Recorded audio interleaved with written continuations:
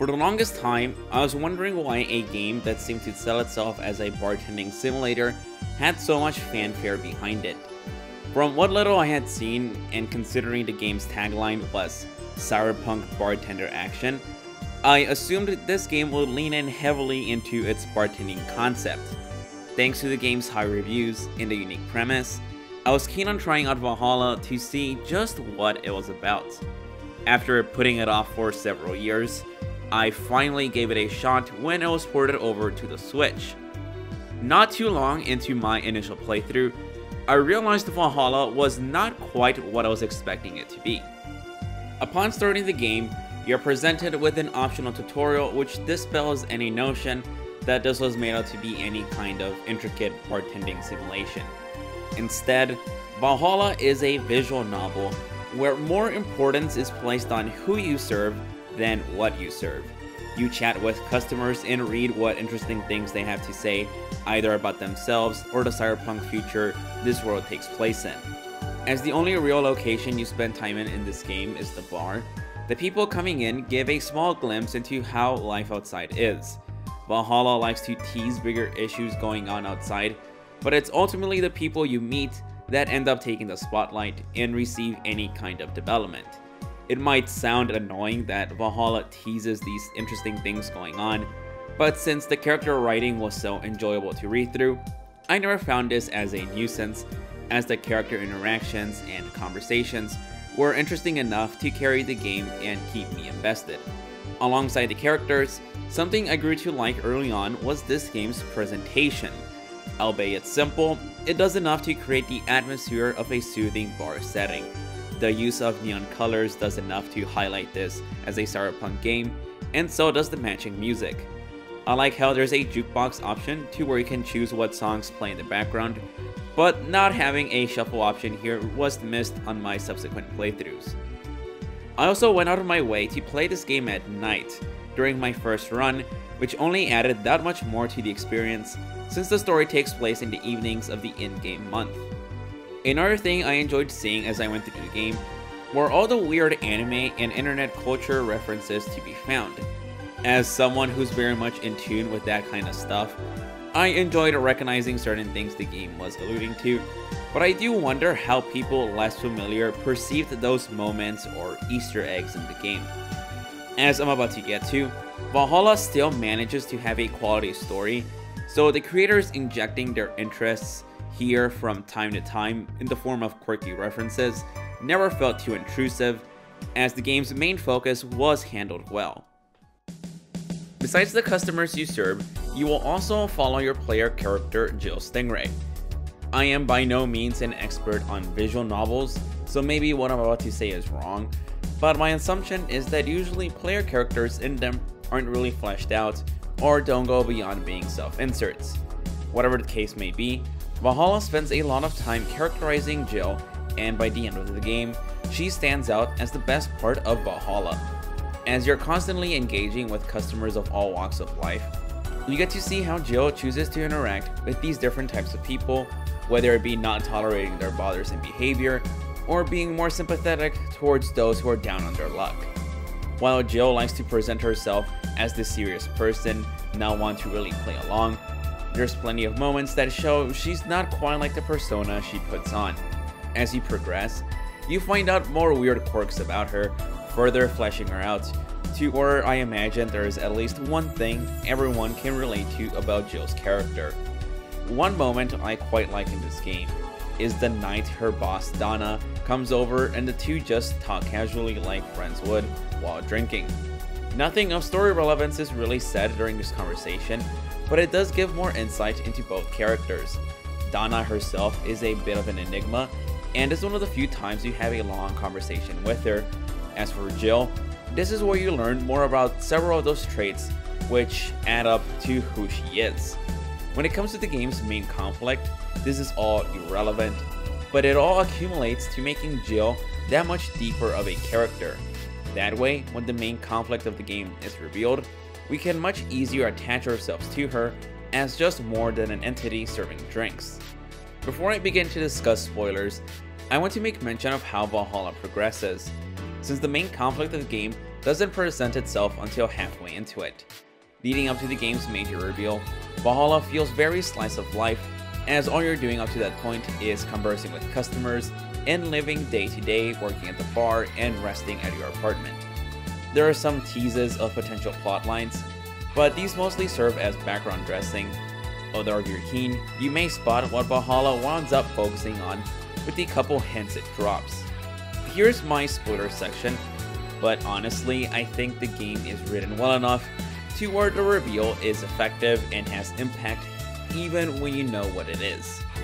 You come to find out that the reason Jill is working at Valhalla in the first place is due to her leaving a previous relationship where she felt trapped into a career choice supported by her girlfriend, but she herself felt uneasy about. As she had spent the entirety of her college years working towards this career, in parallel with her girlfriend Lenore, who studied in the same field, she felt she may have wasted her time to where it will lead to a midlife crisis later in life. Wanting to break free and experience freedom, Jill storms off to find a new walk of life.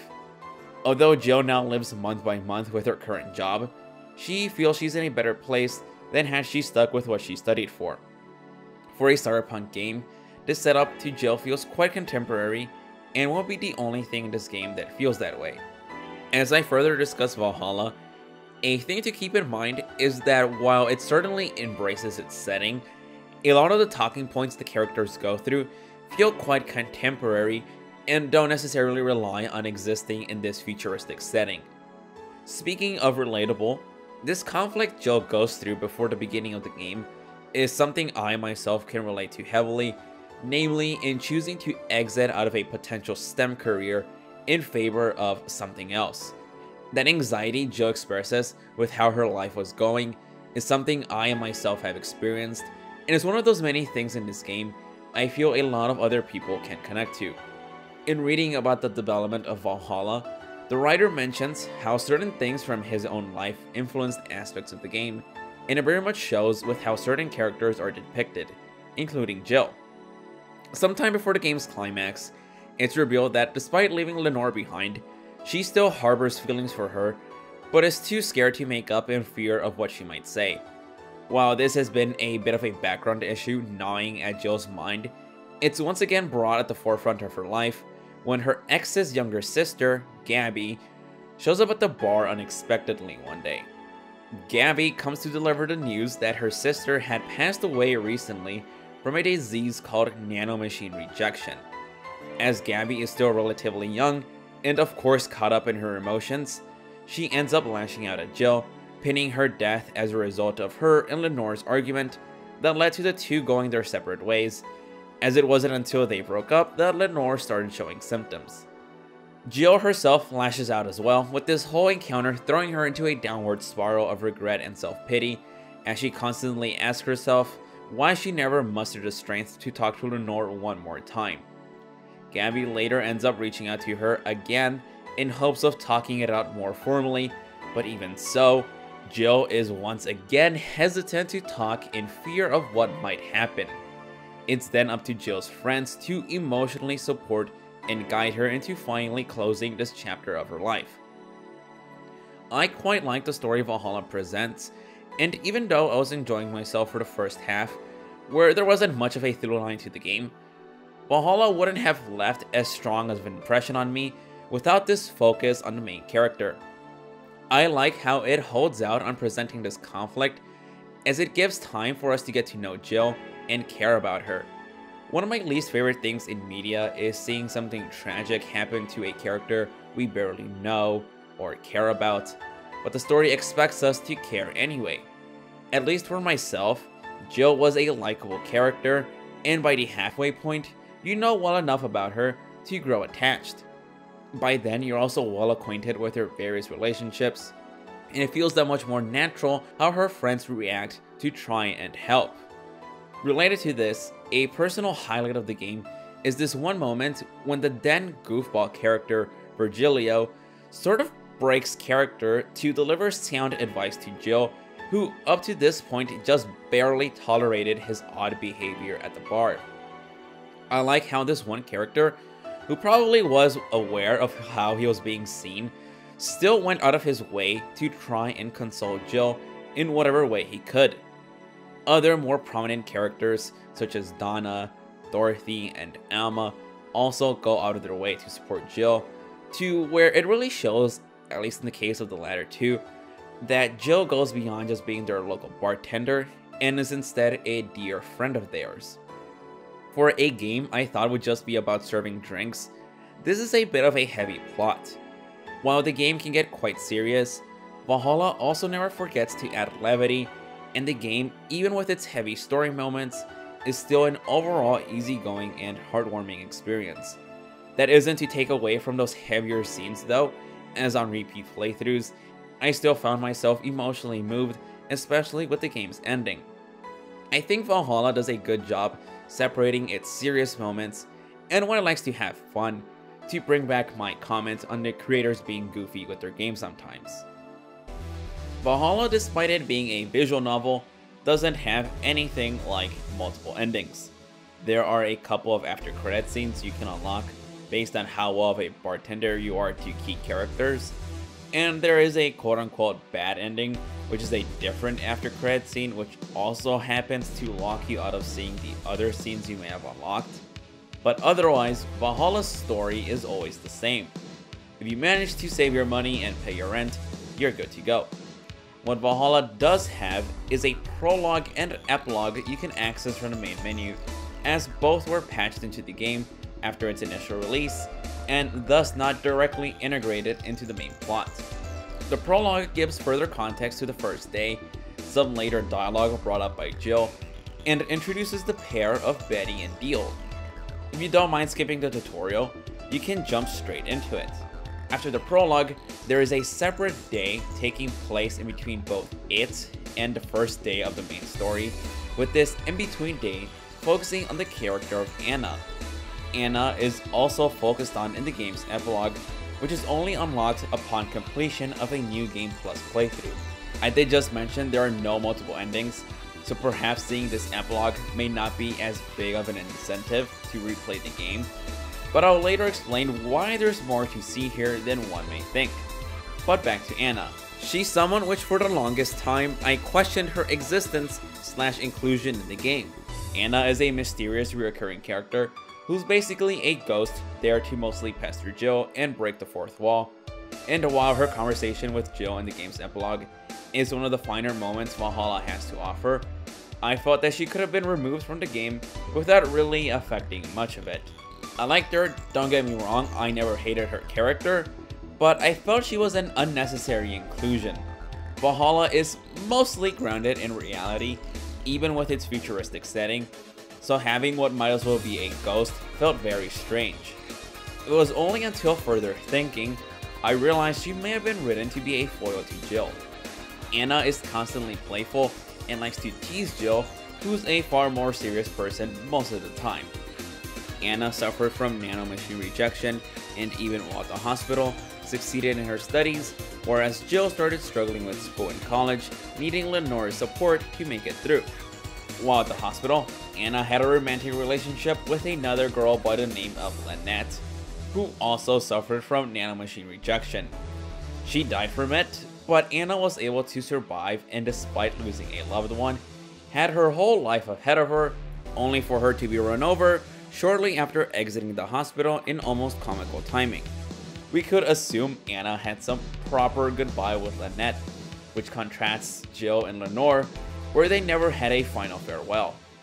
Where both Anna and Lynette passed away, Jill has the rest of her life to live out, not just for her sake, but also to amend her past relationship in the form of looking over Gabby. I'm not sure how much merit this headcanon of mine has, but it's how I'll choose to accept Anna's character, besides her being just some not so spooky ghost haunting Jill. While I'm still somewhat on the topic of Valhalla's story, and I want to cover as many bases with this game as possible, I really want to mention the spin-off title Valhalla has, since upon completing it, I decided to see what else the fine people at Sukeban Games had to offer relating to this game. It's not canonical as it contradicts information given in main game, but if you like Valhalla enough and want to see more of these characters interact, I suggest checking out Valhalla Kids as well. It's a visual novel available only on PC, with this time focusing on Donna and having all the characters as younger versions of themselves. You can think of this game as a bit of an OVA, as ultimately it's just fan service for those seeking it out, and it's also quite short, with my playthrough just around half an hour, completing the story and looking for any optional content within it. As of the release of this video, a sequel was announced a few months back and was supposed to have been released already, but was pushed back and remains to be seen when it will come out. Just wanted to bring this up as no other Valhalla review has mentioned it, though that's probably because most reviews for this game on YouTube were likely made before Kids came out. Oh well. As mentioned before, you spend most of the game reading what your customers have to say. While Jill is still the focus of the game and receives the most development, that doesn't mean the customers at the bar are any less important to what Valhalla is about. Instead of tackling the major issues at large in the society, Valhalla would rather showcase the more personal stories people have to tell of what it's like to live in such a place. The bar gets all kinds of patrons, some more likable or memorable than others, but they all serve a purpose. Mario shows how courier jobs haven't been taken over completely by robots, while Kira Mickey shows that AI is far enough to where they can be successful idols. These two characters specifically also do have a bit more going on to them beyond these quick descriptions. Mario is insecure about his masculinity, meanwhile Kira Mickey, if you manage to unlock her special dialogue, presents the dilemma of at what point does your stage persona completely take over who you are. At the very least, characters exist to show a facet of the cyberpunk future, showing how far things have come, or how even this far beyond, people still deal with the same types of issues we do today. There's a cyber-enhanced bounty hunter talking about the bounty hunting business in Glitch City, a normal girl who hates her job and wants to blow off some steam, and everything in between. When it comes to the characters in the game, there is one encounter which feels slightly out of place, which would be a duo of cosplayers near the end of the game. They say they are cosplaying characters from a popular game known as Yick. You may think this is just some in-universe thing, as this same game is referenced 2 other times within Valhalla, but it is in fact a very real game you can go out and play, published by the same company who published Valhalla. If there's anything to nitpick Valhalla for, it's the fact that it includes these random moments of praise to a game that will be universally panned. I wonder if this cross-promotion was due to the publisher or the people at Sukaban Games being nice, shouting out their fellow indie devs. Outside this odd moment in the game, Valhalla's cast is overall quite likable, which adds to that comforting atmosphere the game has, where you look forward to seeing what your friends in-game have to say the next time they come in. It reminded me of Persona, where you don't want the game to end, so you could keep seeing these characters interact with one another. What I want to focus on in the following section are 2 other prominent characters who particularly stood out to me. Since I'd rather not waste time covering every major character, I think me talking about these 2 will show just why Valhalla left such an impression on me. I want to start with Dorothy, as she's the more interesting of the 2, at least for myself. Dorothy is a Lilim, which is this game's term for advanced AI basically. While mentally she's a 24-year-old, she has kept the appearance of a 13-year-old. Her occupation is that of a sex worker, or you want to be more specific, a prostitute. While Dorothy herself is never explicitly sexualized within the game due to having this occupation, this decision to have such a young-looking character doing this could be considered taboo and may raise some eyebrows. However, in all the time I've known about this game, I have never seen anyone call out Valhalla for doing this, and that's for good reason. The game treats this character with respect and handles the topic well. When checking out the developer's blog and reading the various posts detailing the creation process behind certain characters, within Dorothy's entry, it said how she was purposely made like this to push the envelope a bit. It could be seen as controversial having such a young-looking character working as a prostitute, but by going through with this, such a decision can raise some discussion of just what kind of world Valhalla takes place in, and how that could possibly relate to our own. Discussions such as having a society that can accept advanced AI as sexual partners, especially ones that border on these gray areas. There's an interesting conversation which can be had about this topic, but that's beyond my scope or this video's, so I'll leave it at that. A similar discussion can be had about having a society that can destigmatize sex work. The other interesting facet of Dorothy is how much of a positive person she is, this positivity extending to her line of work. Prostitutes in media are commonly depicted in a negative light, something that could have been further amplified when we consider Valhalla's grimy cyberpunk setting.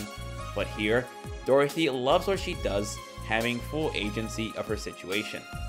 By having such a positive depiction of this character archetype, I can see how this could break people's perception of what sex work is. She's a provocative character by design, but it never feels offensive or edgy for the sake of being edgy. The game treats her with respect, and never does it feel like this was done just because they could. Clearly thought went into designing this character and how she was depicted. While Jill remains the most fleshed out character, as she is the leading lady here, I find Dorothy just as fascinating as a character. I also have yet to mention the existential episode she has, which temporarily breaks her usual behavior of being cheerful. This is another highlight moment for me, not just because of what Jill has to say to her, but because this decision to have her break character a bit makes her feel more human, ironically enough. Not every character gets this type of attention, but when those moments do happen, they went a long way for me to further care about those on screen. Within those blog posts, the idea of breaking the mold of commonly seen character archetypes is mentioned as one of the goals Valhalla was striving for. This can be seen with Dorothy, as I've gone over, the duo of Stella and Say, and in Alma, who's the other character I want to go over. Of course, Valhalla isn't special for not following character stereotypes, and it's obviously not the only piece of media out there being a mold breaker in this regard. I praise Valhalla for what it's able to say with its characters, and from how often they felt relatable, and ultimately how likable they were. For a game whose alternate name is Waifu Bartending, I like that the characters here aren't just pretty faces, and have actual depth to them. Alma breaks the mold of the standard hacker archetype by being quite attractive instead of some geek you might come to expect with this type of character.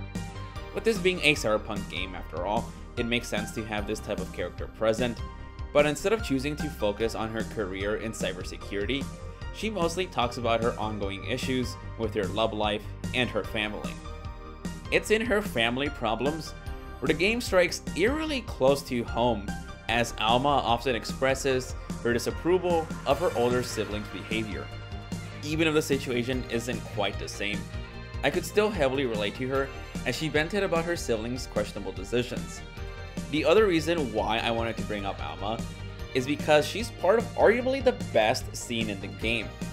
Earlier when I mentioned Valhalla having heartwarming moments, if you played the game, the scene where Alma and Jill swap places likely sprung into your head. Here, Alma is once again venting about her sister, where it then leads to Alma lending an ear to Jill, who's very much visibly distressed. As Alma puts it, Jill helped by lending an ear, and now she wants to return the favor.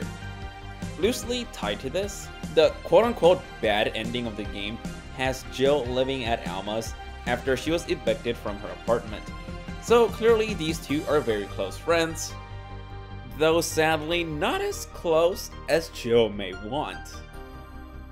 As I said, I won't be going over every character, but if you want to learn more about what went into creating the cast, I recommend reading through the developer's blog, which proved to be quite useful in making this video.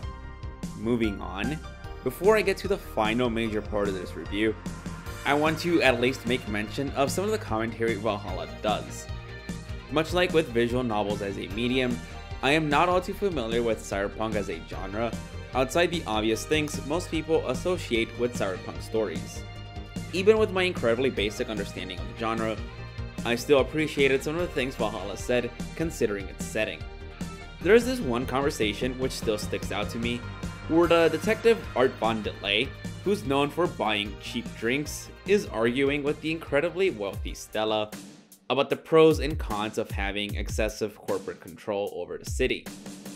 Stella argues this brings in more jobs, Glitch City becomes the forefront of new technology and AI advancements, while the detective says that many of these new advancements made will only benefit the wealthy anyway, and that the people of Glitch City don't need any more corporations flexing control over them.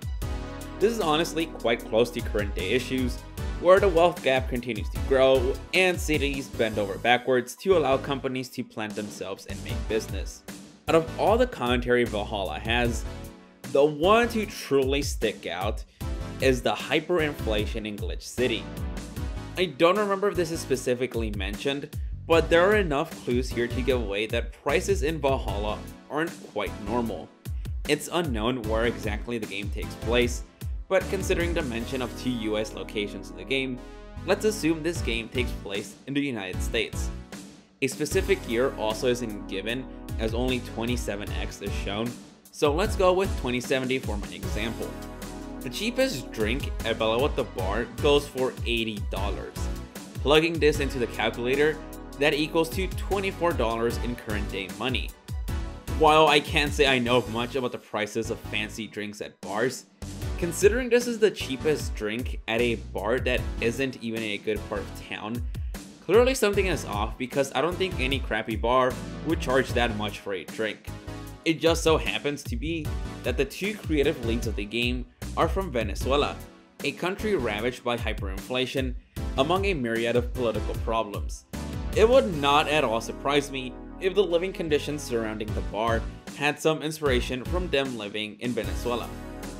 We now have reached the reason why I was initially interested in this game, which at this point you've seen enough footage to realize there isn't a whole lot to mixing drinks.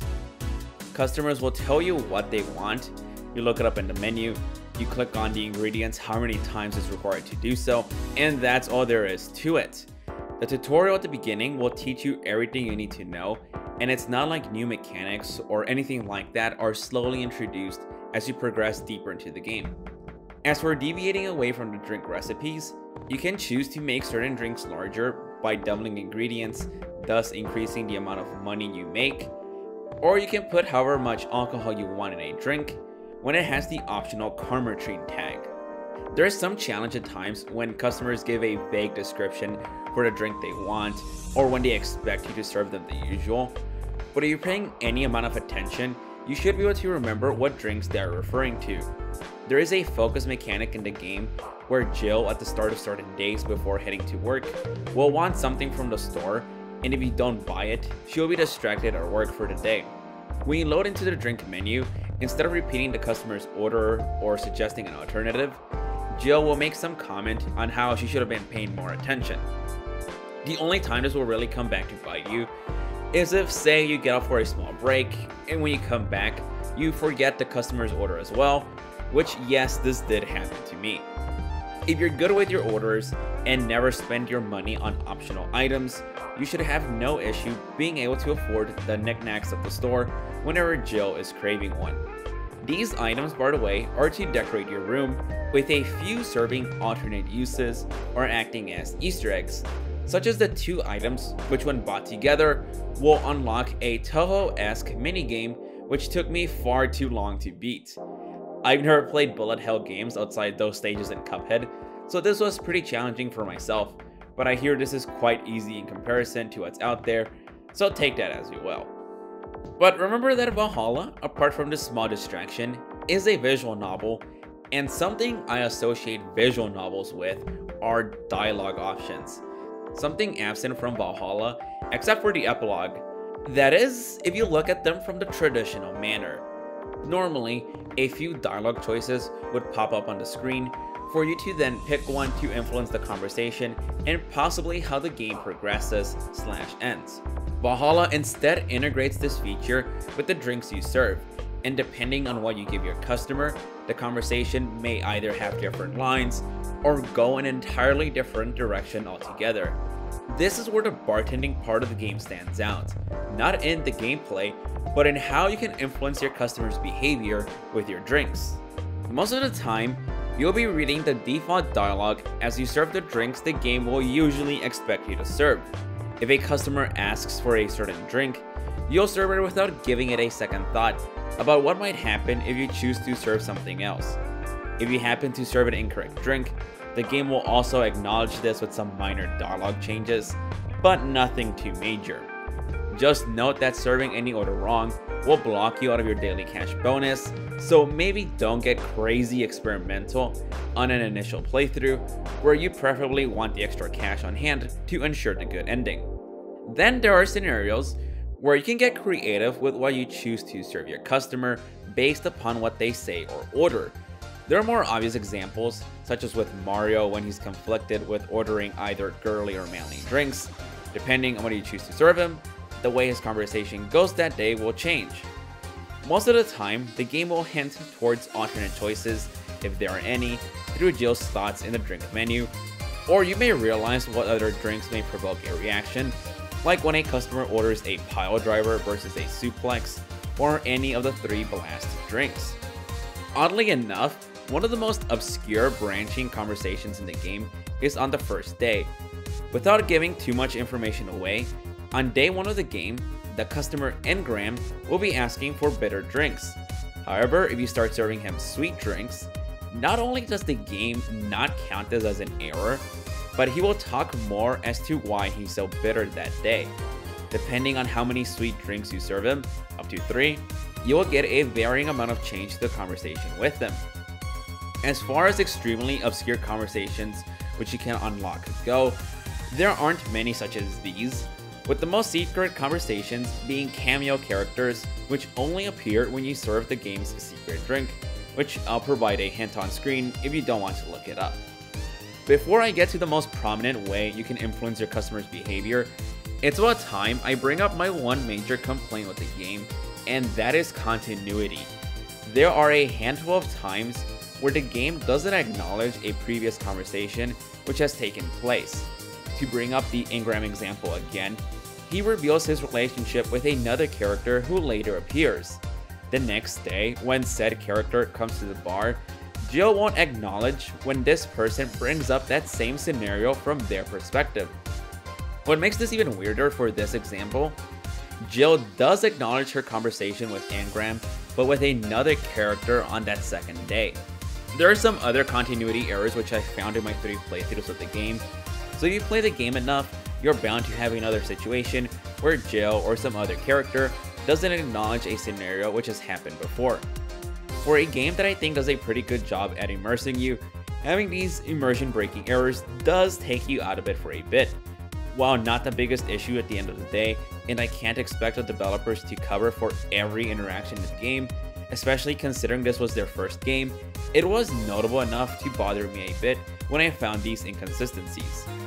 Finally, this brings me to what some of you might have thought by now. If you're working as a bartender, and if you can influence how much alcohol you serve your patrons, as I mentioned earlier, does that mean you can get characters drunk?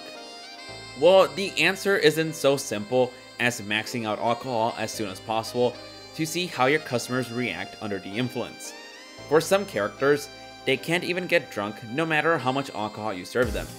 At least in all my playthroughs, I think all the male characters didn't have a special sprite nor dialogue tied to them reaching a drunken state at the bar.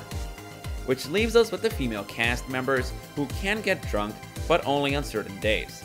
I tested this with Alma, where I gave her the maximum of alcohol possible and she stayed sober throughout the conversation when otherwise she would have gotten drunk on another day. In testing with the alcohol mechanics, I also think each character has a varying alcohol tolerance level. Betty, who's presented as a bit of a heavier drinker than other characters, seems to have a higher tolerance, so much so in fact, that on one of the days she has special dialogue from being tipsy, I had to serve her a drink she didn't ask for just to get her drunk, as her regular orders didn't quite cut it. This counted as an error, but I was at least able to access the fun dialogue there. To bring up continuity again, there are times when a character getting drunk is acknowledged the next time they visit, but this doesn't happen all the time if I remember correctly. For a game that seems linear, it offers a surprising amount of varying changes to the conversations presented. Even on my 3rd playthrough, I was still discovering alternate dialogue thanks to me experimenting with what I was serving, though this is because I hold back a bit because a part of me feels bad for purposely serving these characters the wrong drinks. Regardless, for a visual novel that only has one ending, there's enough content here to where a second playthrough can be a very different experience. I love how Valhalla was able to creatively utilize its concept, considering its limitations. For a first game, especially one presented as a visual novel, I love how instead of trying to think of all these ways to make the bartending part of the game interactive in ways you can mix drinks, they use their bartending concept as a way to creatively present a visual novel staple. From what I've seen of Valhalla's sequel in Nirvana, it looks like they are revamping and adding a lot more to the gameplay, but at least for now in Valhalla's case, this limited gameplay worked just fine, and I wouldn't call it a negative to the game. When I first finished Valhalla, I was mostly impacted by the characters and story here, but now having played the game multiple times, I have a further appreciation of how the bartending aspect of the game was utilized, as I was initially unimpressed once I saw how simple it seemed. This now brings me to the end of my review on Valhalla. This is a game I love very much, and in making this review, I wanted to cover as much as possible about it, especially since I was unimpressed by the other reviews of this game online. I never expected to become so enthralled with this weird bartending game, but once I did, I could not stop further looking into it and what all led to its creation. It stands as one of my favorite games of all time, which at any given opportunity I recommend, and I hope my extensive video on it has convinced you to try it out yourself. And if you have played it already, perhaps you share my sentiments with the game, have learned a bit about it, or simply gained the urge to replay it again. As said, I will be linking the developer's blog in the description, which not only proved to be a massive asset in creating this video, but on its own was an interesting read to get into the minds of first-time game developers. For my final words, within the span of me working on this project, Valhalla's own sequel in Nirvana went from a 2020 release date to a now currently to be determined date.